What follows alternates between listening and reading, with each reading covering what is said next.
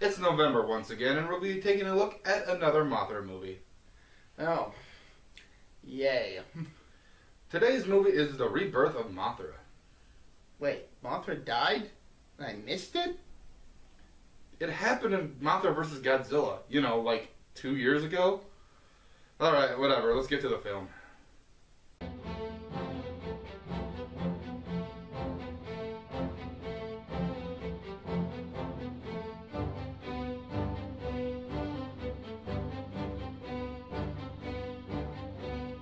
At a logging company in Hokkaido, a stone artifact is discovered. One of the executives, Yachio Gato, pries the medallion seal of the Elias off of the artifact, which sends by 3 fairies the Elias. Shobajin, Cosmos, Elias, come on, make up your minds! Afterwards, a tremor occurs.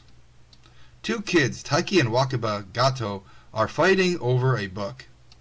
Their mother, Makiko, gets into a fight with her husband over the phone because work is keeping him from returning home. 2 of the fairies, Laura and Mal, pray to their guardian, Mothra, summoning the small fairy Mothra, who gives them a ride. Yuichi manages to get home later that night and searches for a chain to put the medallion on, intending to give it to Wakaba. He places it around her neck as she sleeps. Arriving at the uncovered relic, Laura and Mal find the medallion missing and worry about the creature it had sealed away. Strangely, objects in Wakaba's room begin moving on their own as she greets someone. Ghost! I didn't care for that season. The next morning, Yuichi gets a phone call about the news report about the uncovered relic. Wakaba begins attacking her brother, flinging him around the room with her mind. Makiko comes in and tries to stop the fight while Yuichi leaves for work, distracting her. It seems Wakaba is being manipulated by the 3rd Elias, Belvira. Velveeta? No, Belvira. How could you mistake a tiny little woman for processed cheese? I have issues. After school, Taiki is waiting for his sister, who is actually at home eating junk food. Belvira messes with Taiki when he gets home, sicking a dog after him. After Taiki is chased up a tree, Belvira reveals her control over the dog and Wakaba. After the dog just kind of goes away, Taiki climbs down from the tree, and he meets the good Elias, who wish him no harm. He falls from the tree from shock, but the Elias use their powers to keep him from harm. Inside the home, Belvira sees a report about the uncovered seal. When her dragon steed, Garu Garu, blocks her view of the TV, Belvira kicks a golf ball at it, in which it ends up startling Taiki. Fairy Mothra breaks in through the window and battles with Garu Garu, causing mayhem around the house. Taiki unties his mother, who tries to wake Wakaba. After a bit more destruction, Taiki catches Garu Garu in a butterfly net and gets drug around. Garu Garu shoots a beam at Taiki and his mother, but Fairy takes the blow instead.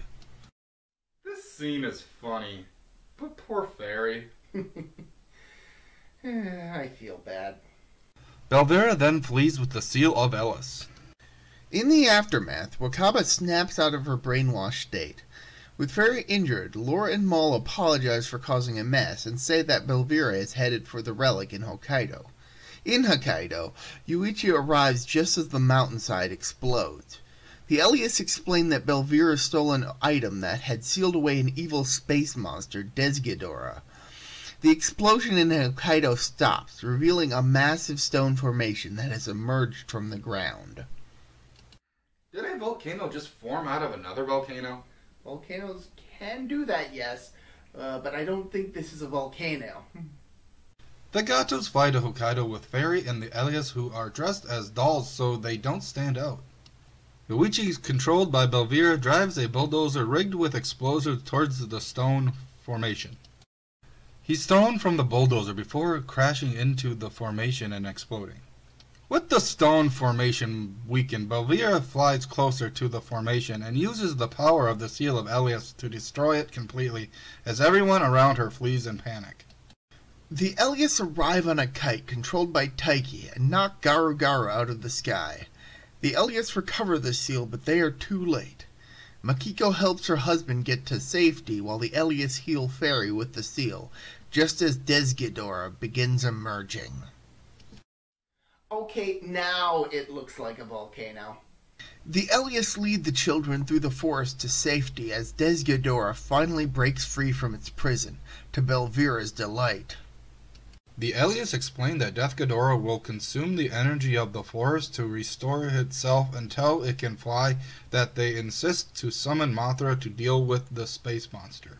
They entrust Wakuba with protecting the seal of Elias before parting ways. Laurel pleads with Mole not to summon the elderly Mothra, but Mole knows that right now only Mothra can stop Desghidorah like she did before. The Elias find Makiko and Yuichi and tell them where to find their children before flying off. The Elias then perform a song to summon Mothra. Some things never change. The children get into a fight while their parents search for them. Mothra arrives to battle Desghidorah. Realizing that she's old, Belvira orders Desghidorah to finish off the elderly Mothra. With the fight not going Mothra's way, the egg begins to hatch, which worries the Elias due to it being too early. The Elias sing to give the larval Mothra Leo strength that he may help his mother. Leo makes his way to his mother's location. Desghidorah sets the forest on fire. Belvira shows up and steals the seal of Elias from the children, but Mothra stops her. The children try to heal Mothra with the seal, and while it doesn't work at first, they do manage to get it to heal Mothra a little. Leo arrives in Hokkaido as day breaks and joins the battle against Desghidorah. It goes about as well as you'd expect a fight between an infant and a dragon would. I got the strangest feeling of deja vu. Mothra rejoins the fight with Desghidorah. The parents spot the children who cheer Mothra on. Despite their best efforts, the Mothras take a beating. The Gatos are reunited. Leo sneaks away by camouflaging itself, but Desghidorah finds him. As the Gatos get to safety, Desghidorah deals Mothra a fatal blow. The dragon also destroys the nearby dam, washing itself away. With the last of her strength, Mothra carries Leo out to sea, and then Mothra sinks into the ocean as she passes away. Oh, wow. I know we hadn't exactly seen eye to compound eye, but it's kind of sad to see it end like this. You have respect for Mothra. Shut up.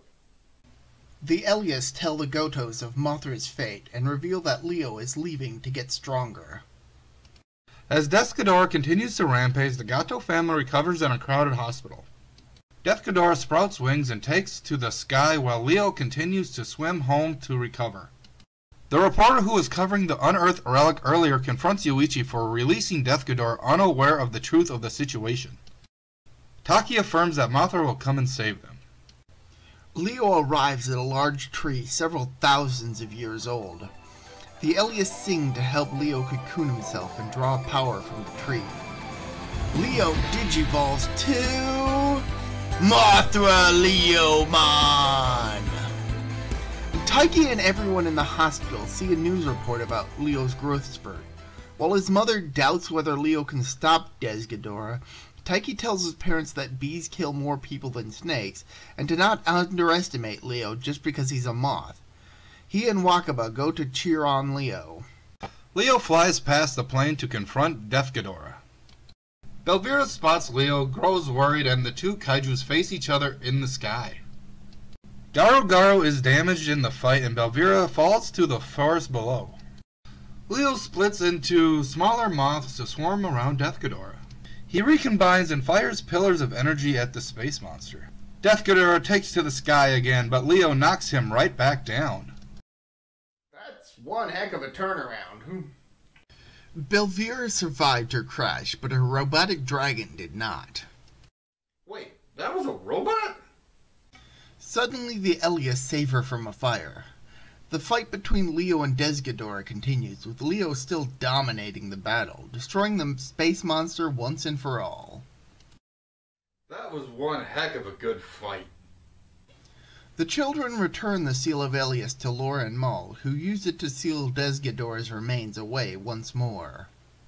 Taiki tries to catch Belvira as she tries to escape. Belvira warns the Ellis to never trust humans before fleeing. Laura and Maul reveal that Belvira is their sister. Leo arrives, allows the children to ride him for a while. Their parents reflect on the damage done to the area, comes to a decision to work on building a better future. Wait, this movie has an ecological message? Weren't you paying attention? I'm out! Leo restores life to the plants in the area, allowing flowers and trees to bloom once more. Fairy Mothra thanks Taiki for saving her, and Leo and the Elias leave for home. Bye, Leo. We'll miss you. You do know there was a sequel, right? 2, in fact. Rebirth of Mothra was a great movie. Yeah, the story of a dysfunctional family reconnecting is actually pretty good. And the creature designs and the special effects were very well done. It has aged poorly in some parts, but we've seen worse. So, do you still fear Mothra? Hey! I never feared Mothra. I just didn't respect her. Now I kinda do.